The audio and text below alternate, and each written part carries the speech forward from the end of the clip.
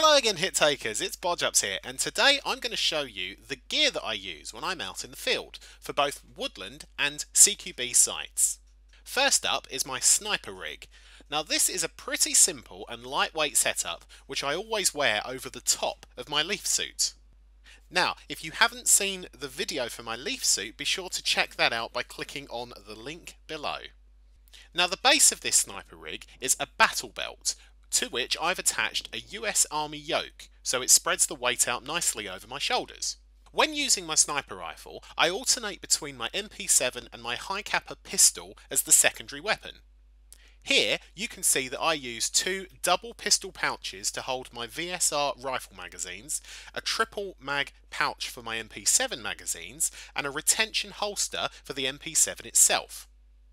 Now if I wanted to take the pistol out as my secondary weapon, then I'd remove the MP7 holster and magazine pouch and replace them with the pistol setup instead.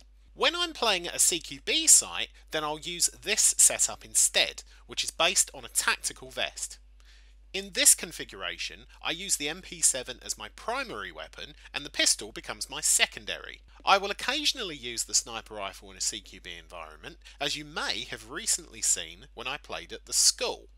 So if you haven't seen that video yet, please check out the link below because it's proving to be very popular. For this loadout, I have two triple mag pouches for my MP7 magazines and two double mag pouches for my pistol magazines.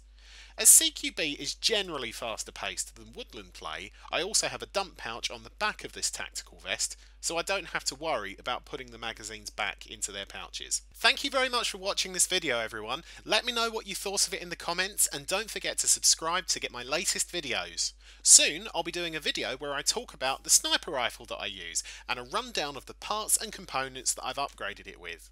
As always, make sure that like button takes its hit, and I'll see you on the playing field.